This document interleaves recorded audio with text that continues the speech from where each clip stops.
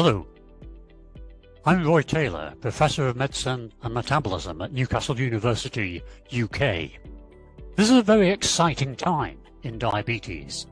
We know what the cause of type 2 diabetes is, and from this understanding, it's been possible to achieve diet-induced weight loss and remission of type 2 diabetes. I shall describe what we actually understand about remission in the real world for your patients. And also I'll talk about our most recent research, which is on people who don't appear obese but have type 2 diabetes. Can they get remission? The answer is yes, but to find out why, join us at the conference, 11th to the 13th of February, 2023.